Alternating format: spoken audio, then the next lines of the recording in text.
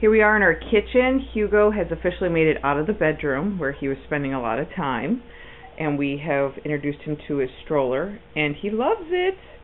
He loves it. He likes the bright lights in the kitchen. He's been opening his eyes more. See, there's the CEO's hand. He's letting you know it's time to change my diaper. And of course, life in New York means we got to have a little dinner together. There are the flowers that our cleaning lady Gina gave us. There's our library. See, there it is. Here's our workout room / pet area. Here's our entertainment system. Yep. Evan's cleaning out our linen closet. We're working on it. Actually, okay. Most of the stuff's yours. All right. My S&C, my crap. I'm leaving my basket out. But back to Hugo, who's ready for a diaper change.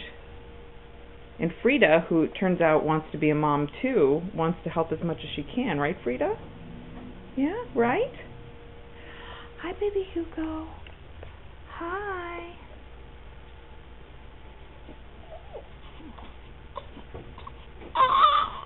He says, I have a full load.